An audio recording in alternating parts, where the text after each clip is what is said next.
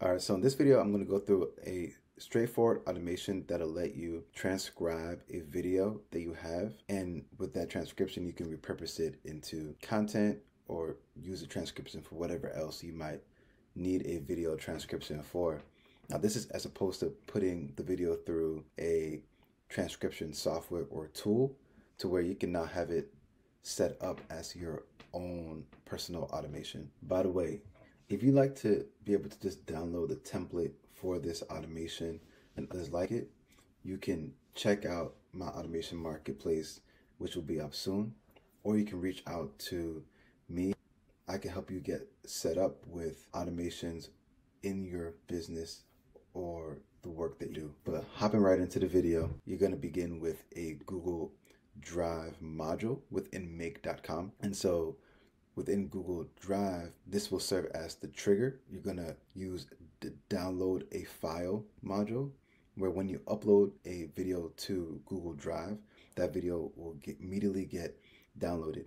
So we're going to select from the list for the file ID. You're going to choose a drive, which is going to be my drive. And then I currently have a folder set up just for this video called Video to Transcript. And then I have a video that I uploaded for the sake of this example also called Video to Transcript that is within my Google Drive folder. Now coming back to Make, I'm going to test this module. So I'm going to click on Run Once just to make sure that it works. Okay, looks like it worked. Here's the file, and then here's the output that we got. And so then from there, the next step is going to be to convert that MP4 video file into an MP3 file.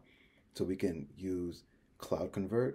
We're going to click on Convert a File, and then the input file is going to be the file that got uploaded to the Google Drive. So that Google Drive download a file step, and then the format, you want to select the format, which is, it was input as an MP4. So you can type in MP4, and then it's getting output as an MP3 because you're converting it to an audio file. And then what that does is it decreases the size of the file so that it makes it easier for it to be transcribed. And then the file name, we can choose name over here, Video to Transcript. All right, so now we can test this. Just value name MD. All right, so we're testing it to see if it's converting to the MP3 file using CloudConvert. All right, so we got an output, and you see that it worked. And then from there, we're going to now transcribe it. So we're going to use OpenAI, and we're going to be using Whisper. So create a transcription. So you're going to need to connect your OpenAI account.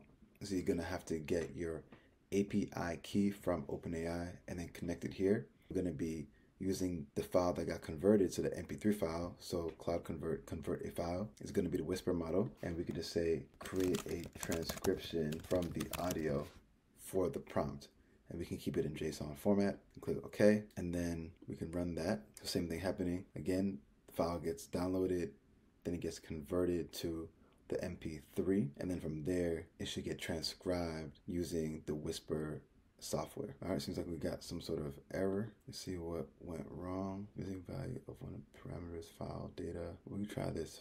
File name, file data. Oh, you know what went wrong? So I was supposed to put download a file during the CloudConvert so that the file gets transferred to Whisper to be transcribed. So let's try this one more time. All right, now it looks like I had the wrong OpenAI account connected. This should be the account over here.